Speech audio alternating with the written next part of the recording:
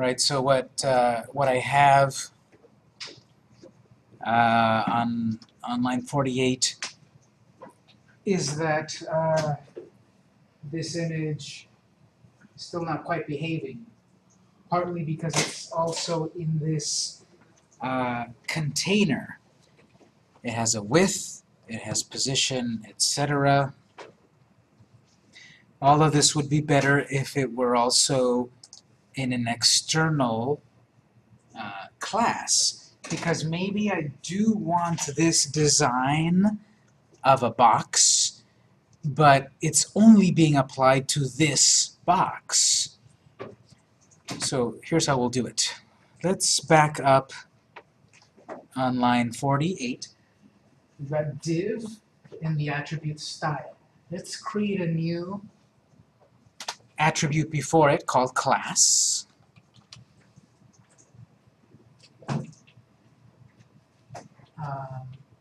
Class. That needs a name.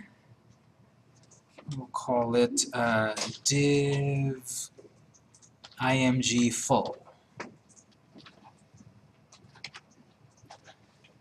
That is going to be the class that we can use on multiple divs throughout our project. If we're going to display our pictures consistently throughout the site, a class, CSS is the way to go. That's part of the point of CSS.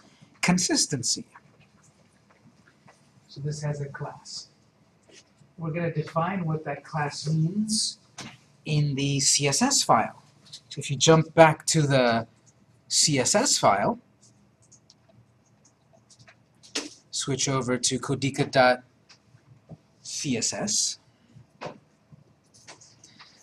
go to the CSS file. We've got image full, and before that I want to add dot div image full. The order again matters.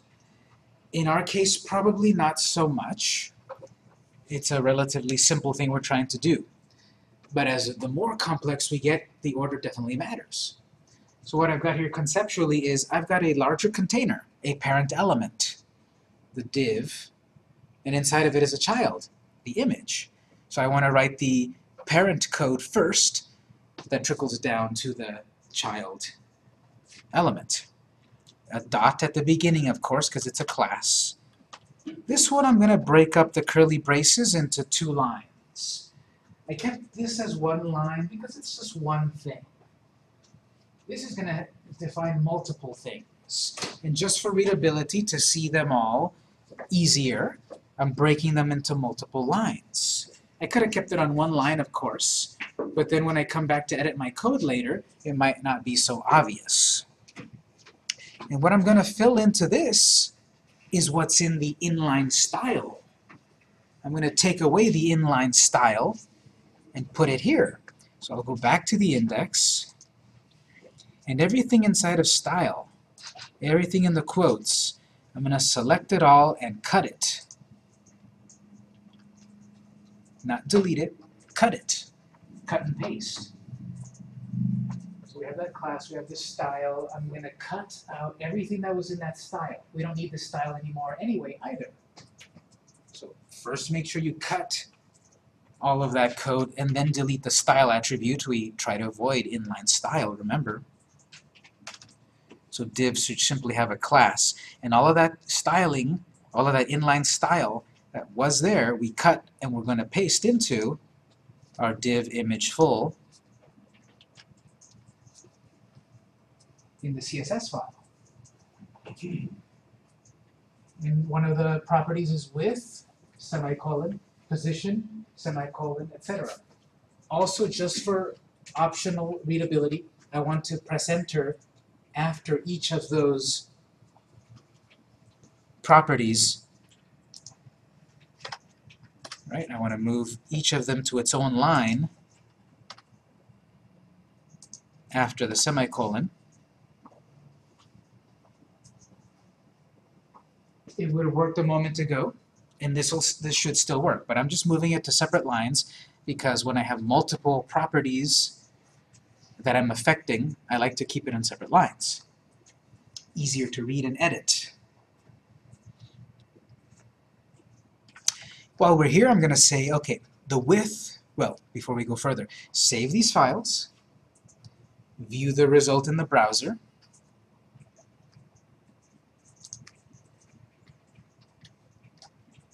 it should not look different. It should still look the same, but you've got the picture.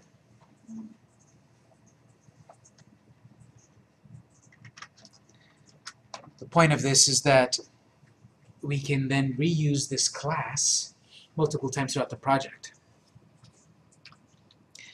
And we can also edit this a lot faster. If it's in one central location, we can come back to our code a lot faster.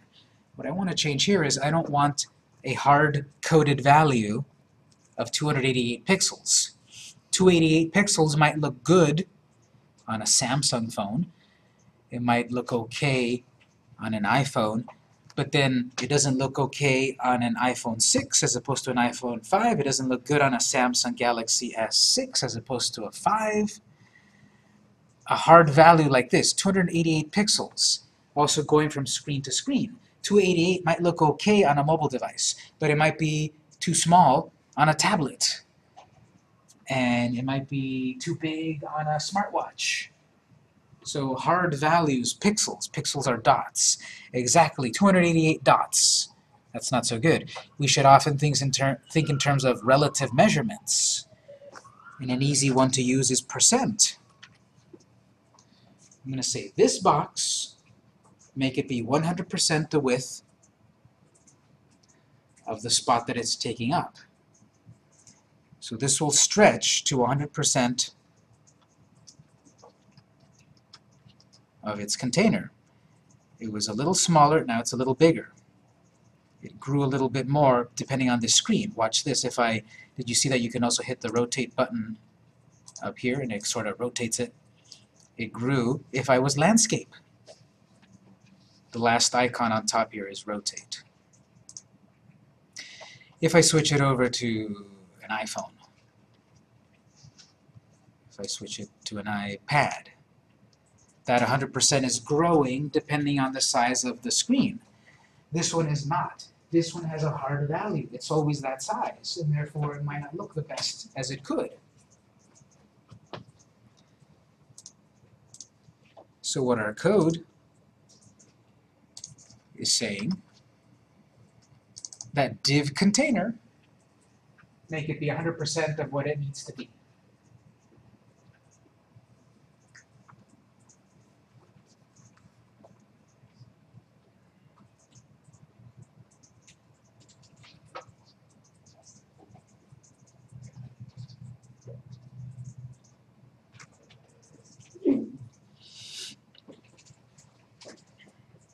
Position relative, don't worry about that. Background color, there's a basic gray color behind the picture. You can change that, but it's behind the picture, you don't really see it. Border, there's a simple 1 pixel solid gray border around the picture. We haven't looked at this property of CSS yet. Border, we define how thick your border is, what style of border, and what color of border. Just to make it obvious, if you put 5 solid red, you get a thicker red border. You can put hex colors or named colors.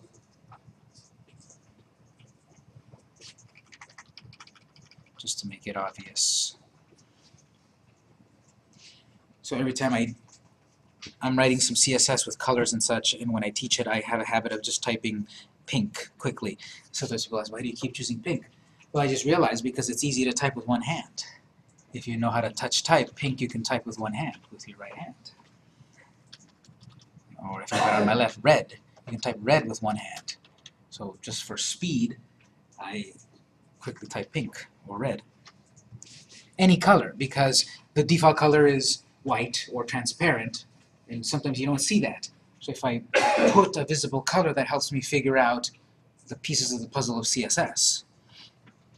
So what this is supposed to do, if you then see the result, now there's a red 5-pixel border around my picture, and there's a little bit of pink behind the picture.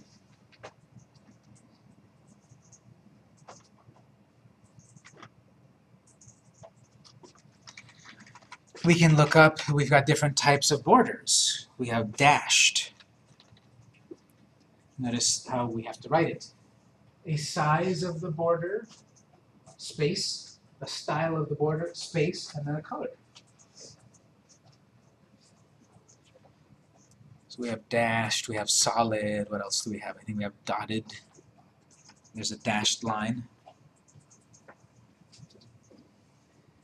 It's pink in the middle and red on the outside because there's a pink background behind a pink background color, so you see through it. There is a little weird space right there which we can remove. I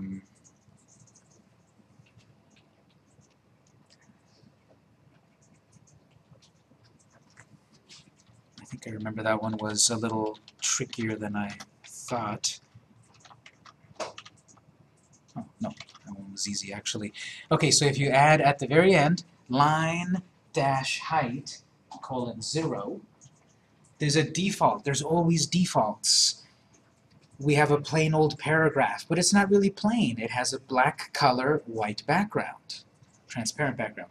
It has a default font. It has a default line height, and line height is the space between your lines. There's some space here, even in Notepad. There's some space here. So we were seeing a little bit of that line height at the very bottom of the picture. We want to cancel that out. We want the border to be snug around the picture. If we didn't specify it, we got then a little gap. We removed it. Line dash height 0. No line height.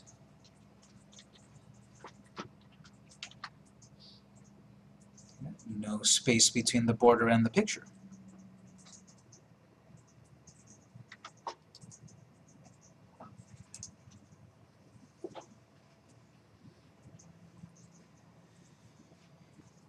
Does anyone remember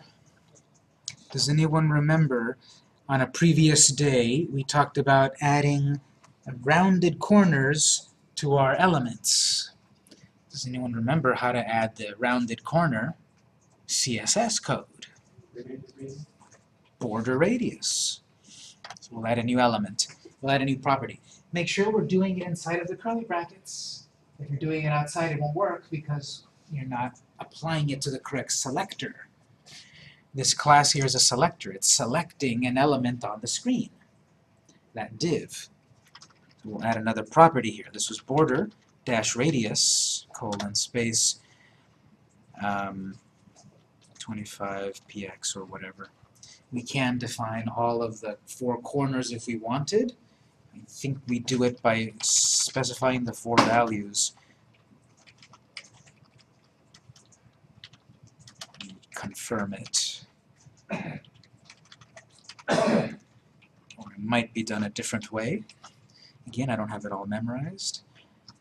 Yeah, it does it. It looks really weird. But if you specify all 4 different sides, top, I think it's top right, bottom right, it's clockwise order, I think. We'll just make it easy. We'll say 25 pixels all the way around.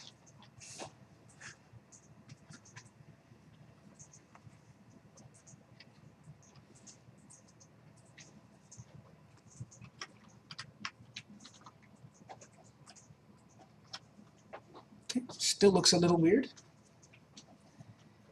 I see roundness, but then it looks cut off because it looks like the picture itself is not obeying the container that it's in. Again, here's why CSS, in my opinion, is the second hardest of the 3 languages. There's so many variables and factors and defaults and things that conflict. For this one, I think we need to do is add another property. This one is overflow hidden.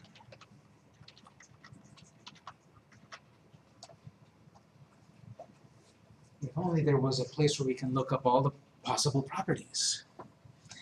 Of course, w3schools.com and many other websites.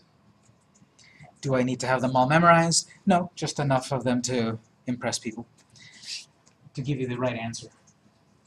But overflow, hidden, will then hide the picture inside of it. Anything that overflows past this container will become hidden. So those corners that were poking out of the rounded corners of the div get hidden.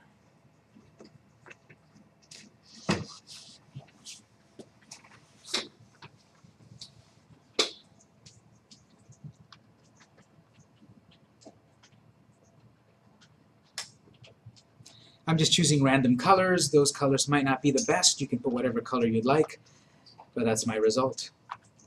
Rounded corners in the picture. If I change my orientation and size, they change as well. And that's from using percentages instead of hard values.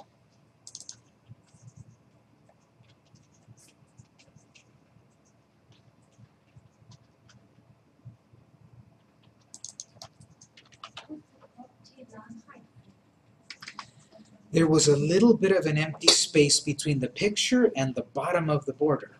We remove that empty space with line height.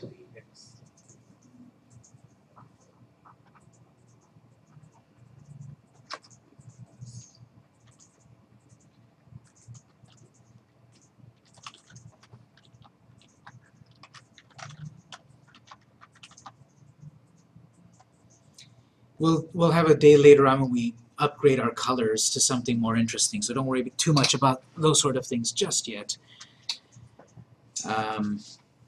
Here's what I've got so far. From here, based on the example project, I want to be able to click a button to open a pop-up screen. So let's work on that. That requires a little bit of setup. Let's pause right here. Did everyone get their picture rounded and so forth, like mine? Okay, so we'll work on creating a pop-up window. Let's go to our code.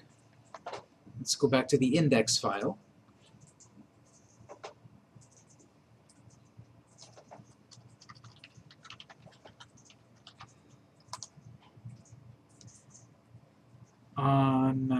We'll work on that map a little later.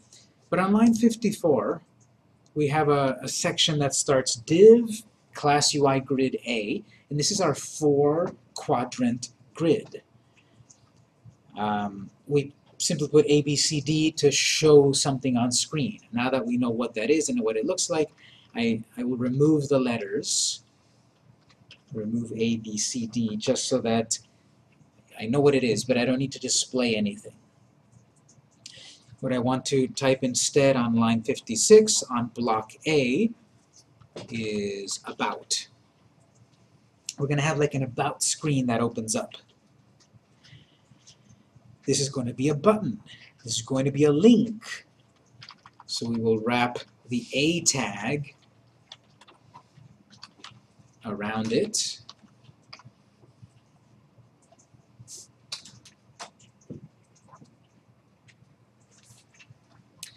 The A tag needs an attribute, href. It's going to be a new screen. It's going to be a new section eventually. It doesn't exist yet, but I know we're going to create a section called about. So that has to be pound plus the ID of the section. We'll be very creative and it'll just simply be about. This will be a simple underlined link. Instead, I want a button, data role, button. So now the link has been upgraded to be a button. The button often needs an icon, so data-icon. We saw this previously, remember? We have an icon for info, like a little I for info.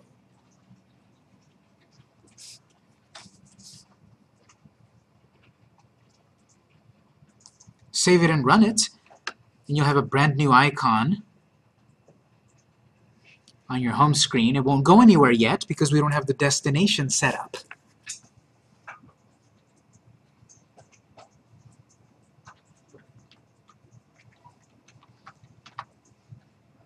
Get that? Now, why didn't my About button go all the way to the edge of the screen? Remember, we have data inline true. Data inline true forces a button to only take up a certain amount of space, the minimum that it needs. If we don't set data inline true, it's set to false, which is it'll stretch as far as it can.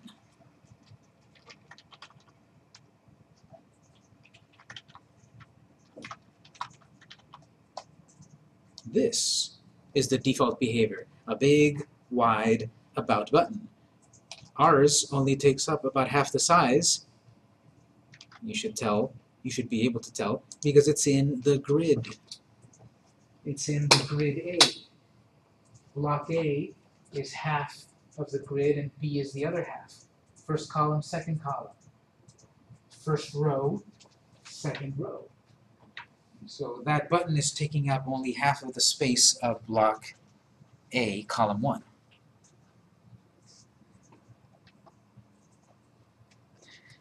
When you create a third column, you say you put in you want it dash block dash C, and then Yes, basically, exactly. We need a new column, so UI block C. I believe, this one's always tricky for me also, because I believe we also then need to specify up here block B. right. A gives us 2 columns, B gives us 3. And then we specify the content of the third column within UI block C.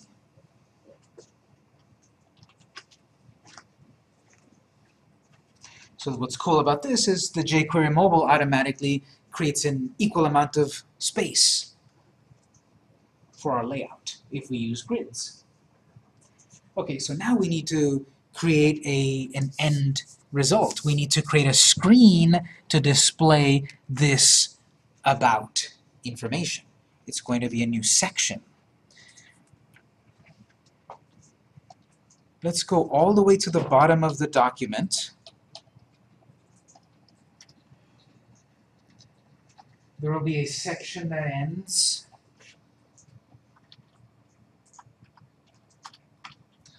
There's a section that ends, and it's our computer's end screen.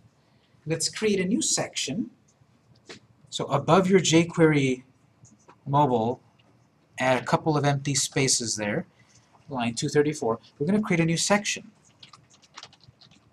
It has a pair.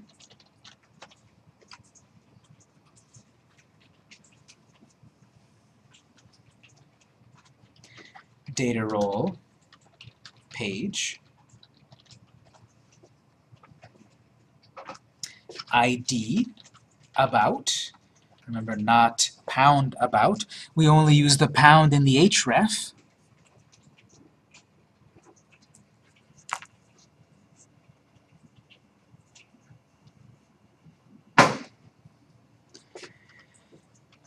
we need a header,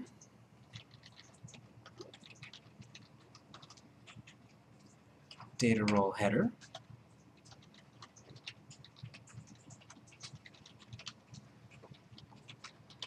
So this is something we've seen before. This will be about SDCE. We need the article.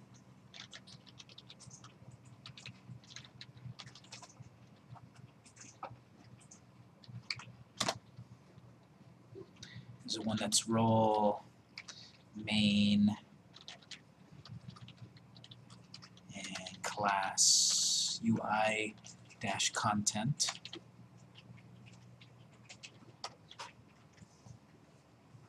And then heading to, let's say,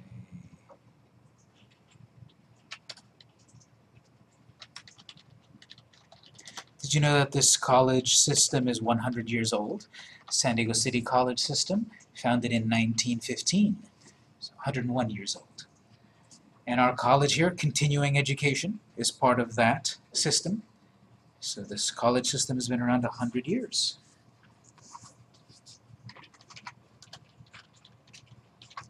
We won't add a footer. I want this to be screen. Remember when we drew the different screens, A, B, C, D? This is going to be screen C, a pop-up screen. Save it and run it. You should see then your About button is active, and if you click it, it should show this screen. It's not done yet. We still have a few things to do. But at the very least, this should show up and it should say celebrate 100 years. And we'll put the polish.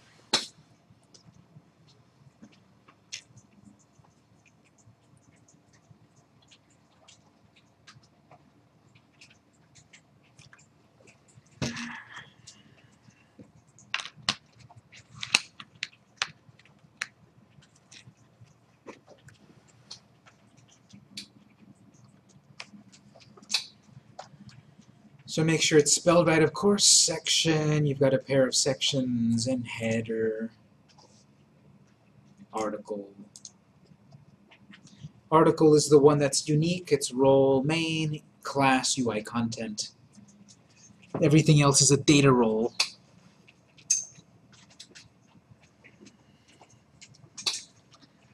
I want to see if my code looks good, so I'll refresh. I'll click About.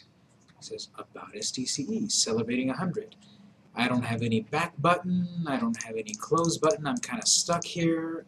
Remember, we can't rely on the back button, but almost there.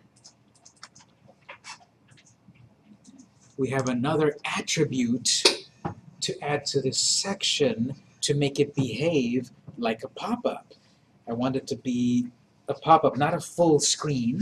I want it to be a pop-up. So we'll add data role. Remember, we keep ID and class as the last attribute.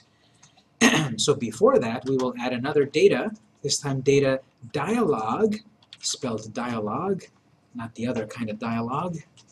This dialogue, true. Make this page behave like a dialog box. Save it and run it, and you should see a clear difference.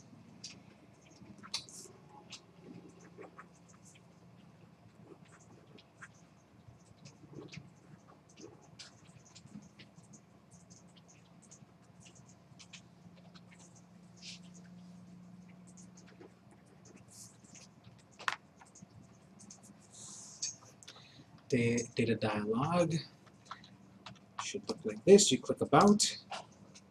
Look at that. It's not full screen anymore, and it's got a close button built in. And I would like it to animate like a pop-up. Right now it just appears. The default animation is fade. I want it to pop onto the screen. There's an animation for that. We need to change the data transition. So we need to go back to the top where we've got, back on line 56, we've got the data role button, data icon info, we need data transition.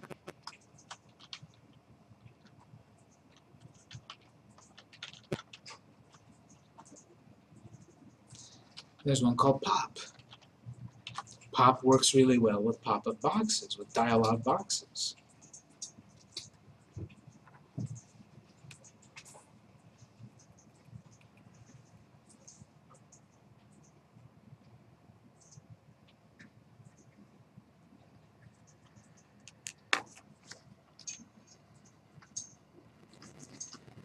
Alright, so if we add that transition and I run it, see that pop-up animation?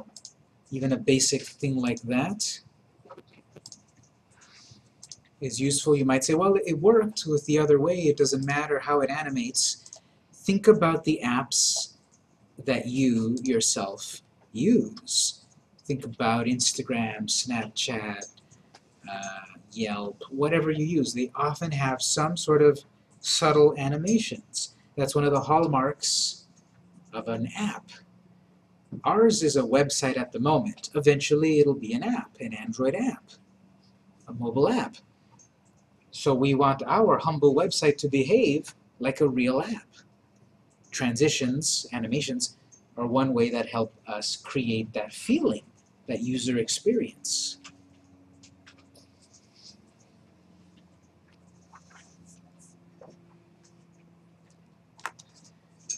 I want to add the college's logo. Remember, we've got a graphic in our images folder.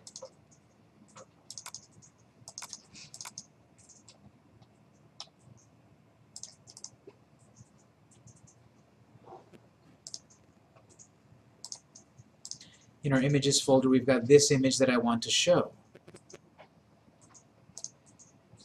I'm going to borrow the code that's already here, lines 48 to 50. I'm going to borrow that chunk of code there. That's a div that is being styled and then an image inside of it. I want to borrow lines 48 through 50. Copy and paste, I mean. I want to copy and paste lines 48 to 50. Not cut, I want to copy. And I'm going to paste it into that About screen that we've created at the very bottom of the document. Line 240, we have the heading, Celebrate 100 Years. I'm going to paste. It comes in with that div for styling. It comes in with the other image, Auto Campaign, and I want to replace that with images slash vert dash bw dot ping.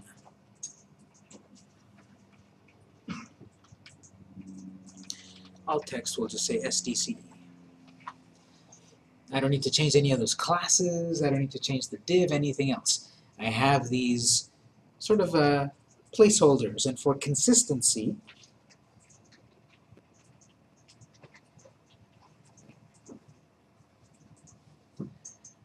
I want to replace the auto campaign image with the vert-bw image. If you downloaded it from the website, you have this picture, obviously.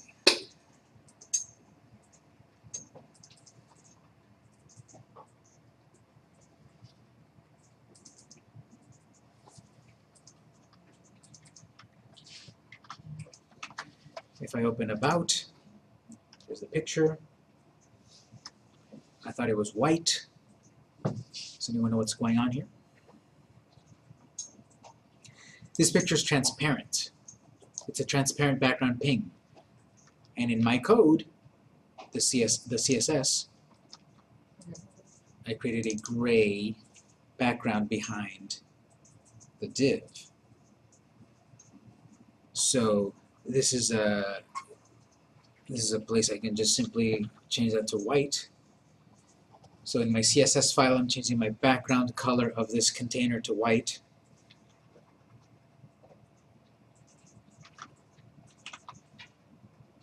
Looks like that.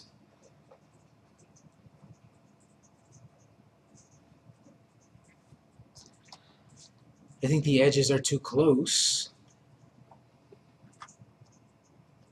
That could be a cause for changing this to, say, padding 5px.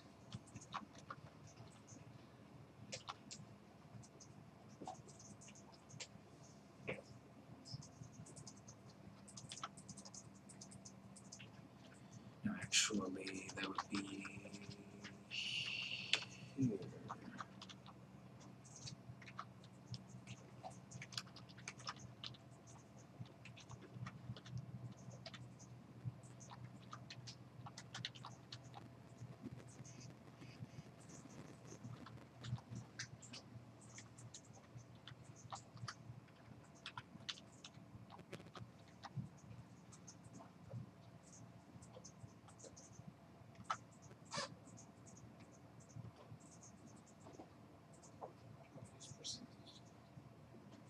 What's that? How much percent?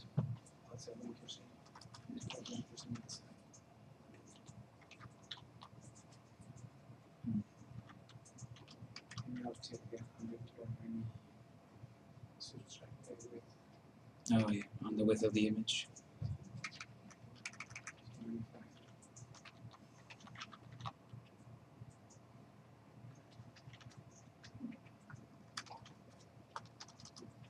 Maybe 1% is good enough. So we're seeing here that that it all relates to each other. And this is going a little bit too far to the edge over there. We can do over there some margin.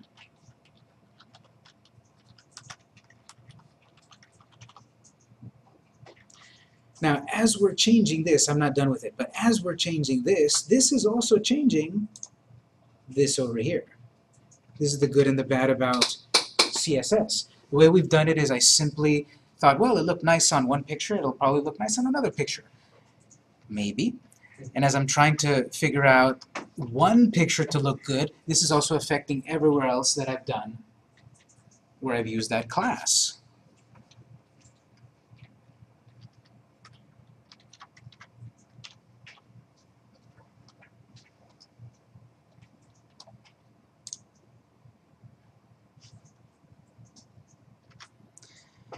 So we'll figure out the exact details in a bit.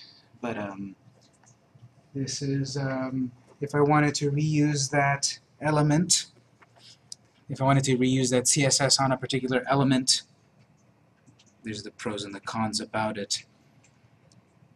So I've got a picture in the About screen. Oh, let me show you this that might be useful. We're jumping between the index file and the CSS file. We can change our view split screen so that we see both at the same time. If you right-click the CSS file, for example, right-click its tab, at the bottom you'll see Move to Other View, not Instance. Move to Other View, and not Clone. Move to Other View. What you get then is, on one side you get one file, and on the other side you get the other. You can move this around. So now you can look at two bits of code at the same time like that.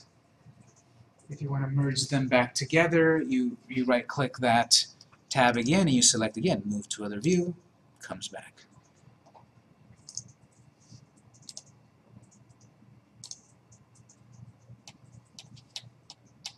So we've been editing both of them at once. That's why it might be useful to bring them both up at the same time.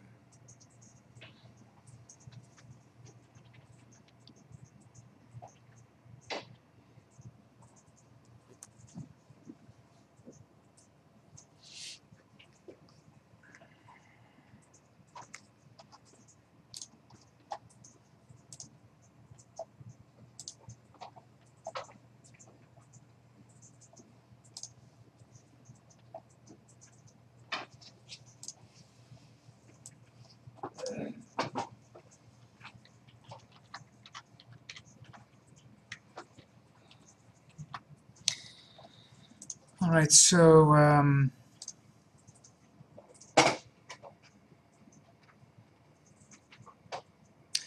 this map that we've got here itself, it's also temporary. We're going to have a better live map eventually.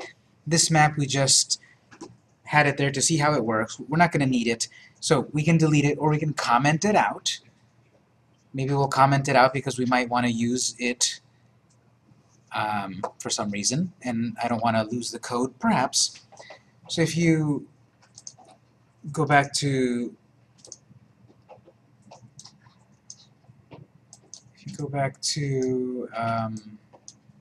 index file, and back on line 50 or so, there's a line here that has 51 that has that static Google map. I'm going to add the comment tag around it.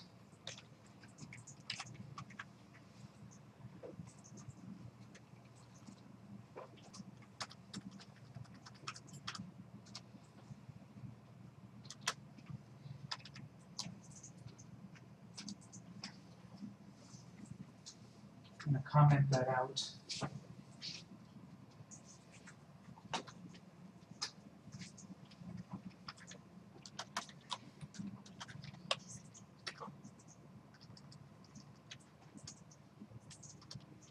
Above it, maybe make another comment that says static Google Map.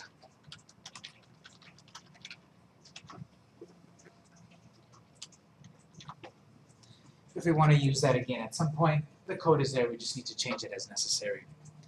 Speaking of comments, we should go back down to the About screen and add some comments there, as we've been doing. Start of the PC screen, end of the PC screen.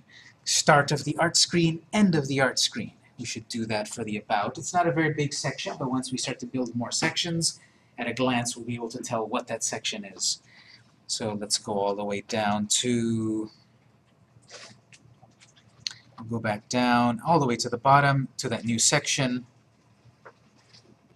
We'll make those comments about screen start, about screen end.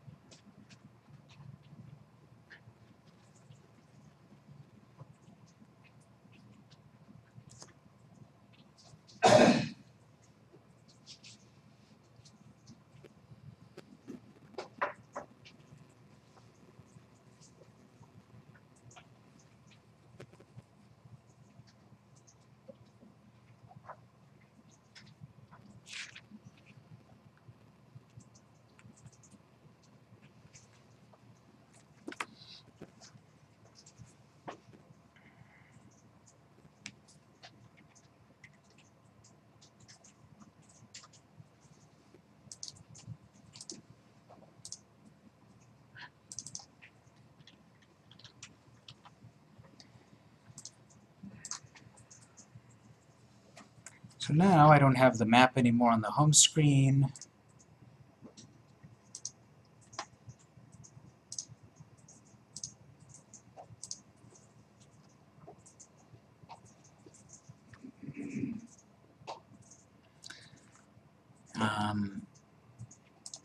We have the art and computers screens to deal with. We can add more content later. I want to address the computers screen. What computers is about is a list of some fictional classes regarding computers. So we'll go to the computers screen. We'll change our heading, and then we'll populate these elements and actually make them work, make them do something. Let's go to our index file. And we have a section that starts at about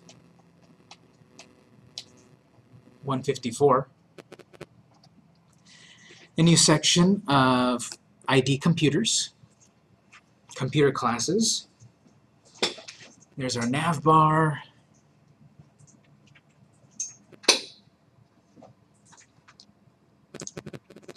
There's our main content area, heading. Line 184, I'll say learn computers.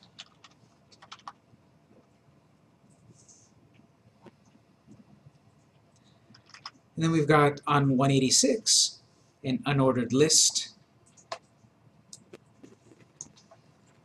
with dividers and buttons. So we're going to say we've got basic computer classes, intermediate computer classes, advanced computer classes. That's what the dividers are for, the different types of classes. Then within a divider we'll have a button for a class, a basic computer class, number 1, number 2, an intermediate one, etc. So we'll go over to 188, which is our first divider, and we'll call this basic computers.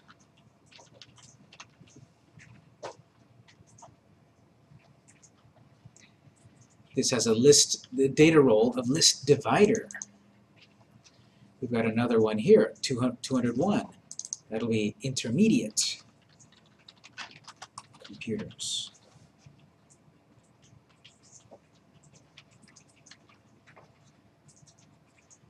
So one divider is for basic, one is intermediate. We'll need one for advanced.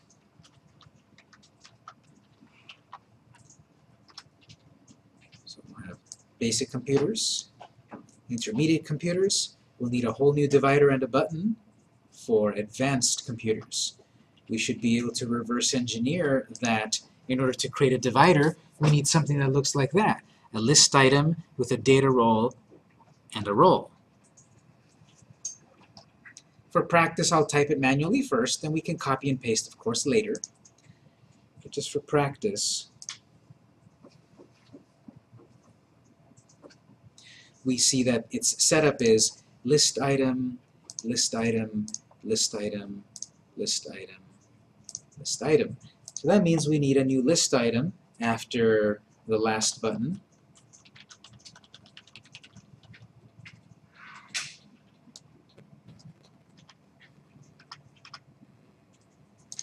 So at about line 211, I added a new list item pair. It will need a data role and a role attribute.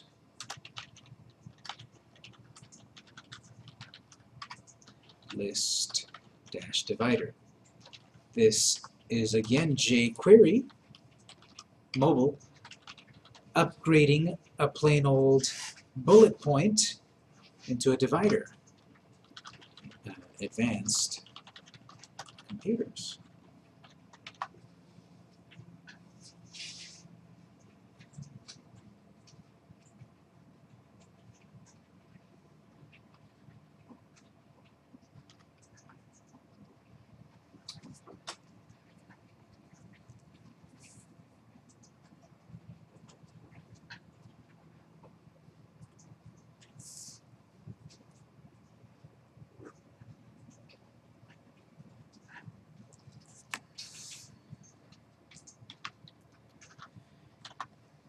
It'll look like this.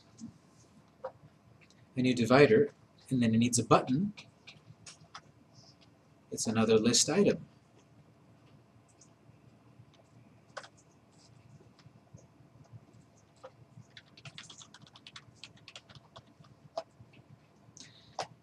This one doesn't need any sort of data role or anything, but it does, if it's going to be clickable, it needs an href, data transition.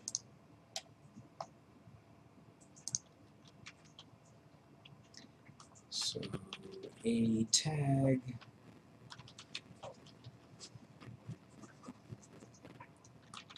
ABC for the moment,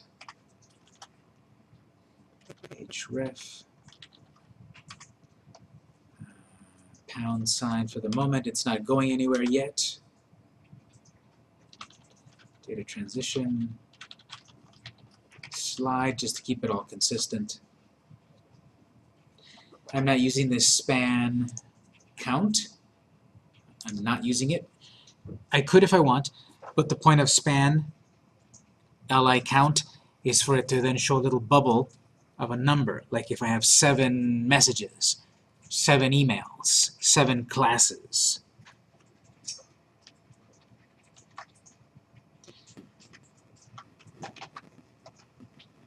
New button.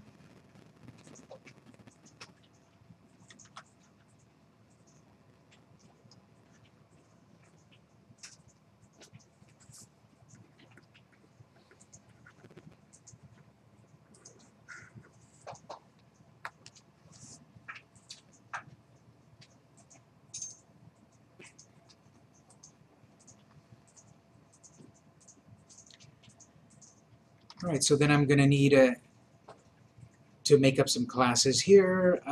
If I back up a little bit to 192, we've got a button called button, but this is going to be a button to take you to, let's say, COM 101.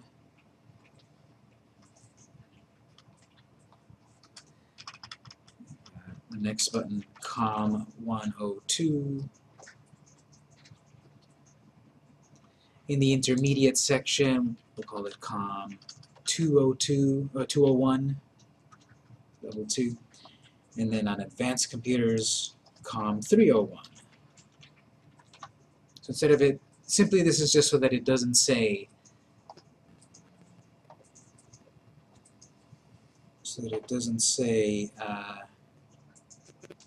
button, something like that. Basic computers, COM101, 102. Intermediate, 201. Advanced, 301. If I wanted to add more classes, we can see the format and we can add more.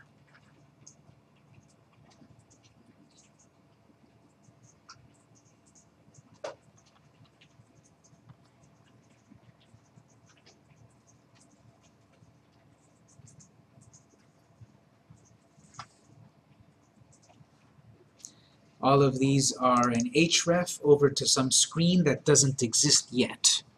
We would need to create screen design B. We have A, B, C, D. A is every screen so far. C is the pop-up. B is the screen that focuses on showing you class info. We haven't created it yet. But eventually we're getting there, and because we have that drawing that we made, that plan of classes and such, or screens that we're creating, we can kind of see what we're going to do eventually. So we'll have pound com base for both COM 101 and 102. For the moment, we'll make them both point over to some COM basic computer classes screen.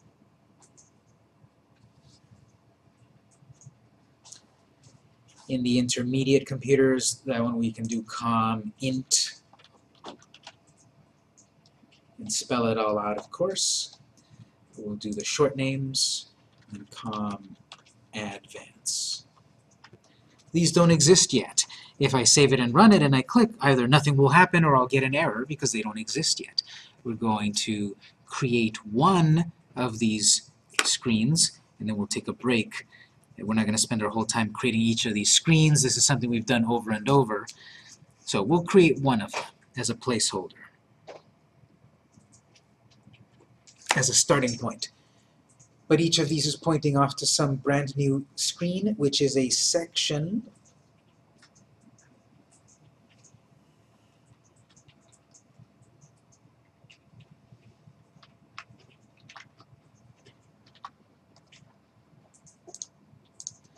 So these don't go anywhere yet.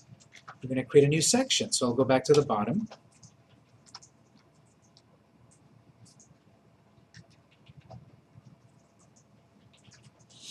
We have the end of the computer screen, the start and end of the about screen. We need a new screen. So after line 255, might as well write here, basic computers screen start end. In between will be a new section.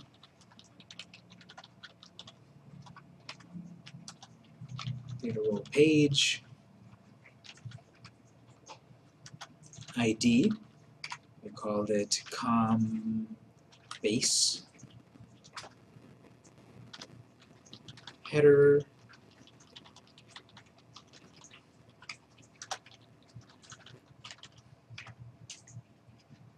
Roll header.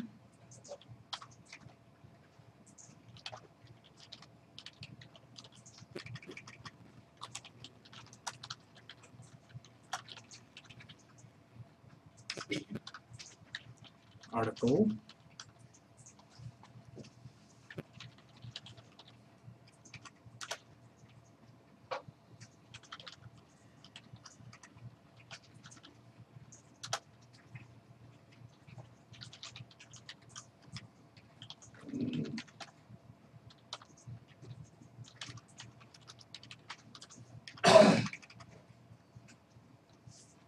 Just placeholder.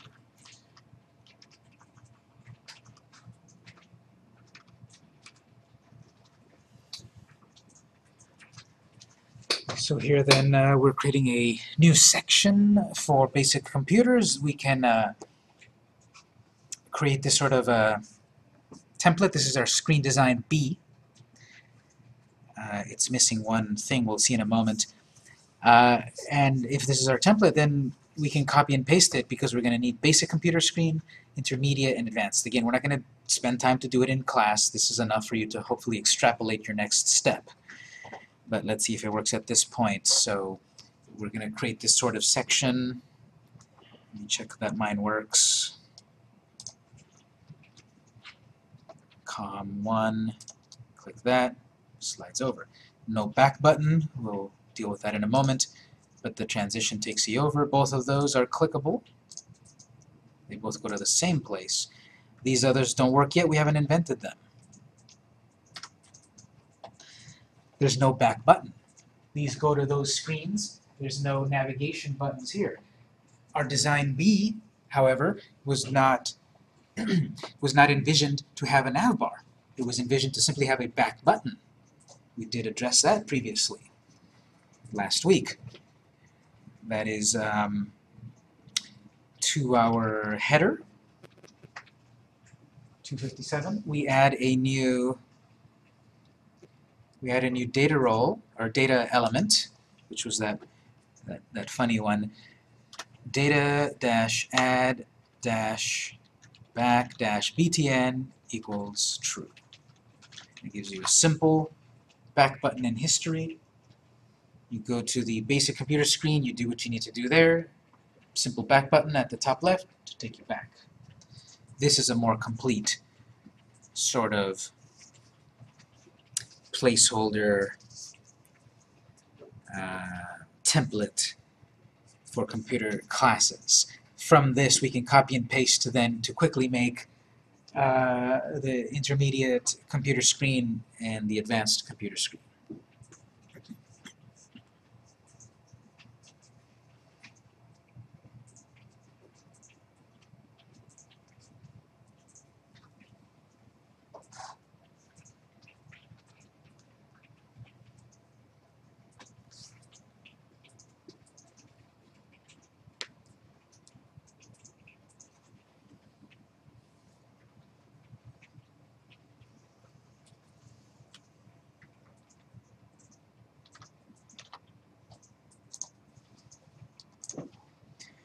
So it should have a back button in the design. It is cutting off my text, basic computer. That's something we'll need to address with CSS later. Vertically it looks like that. If we do horizontal it does spell out, but this is the issue about the size of the device, the amount of space up there. The default jQuery is that it's going to cut off your text at a certain point. We didn't see that on other screens perhaps.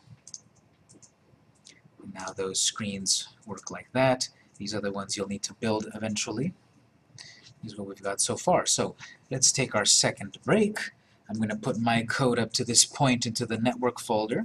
We'll take a break and then we will add some more content. I want to finish up the art screen a little bit more, add some things that are missing here. Not specifically content, that's elementary that we can do structure-wise. I still need to add a few things to art. So we'll take a break until about 8:30 and we'll go on.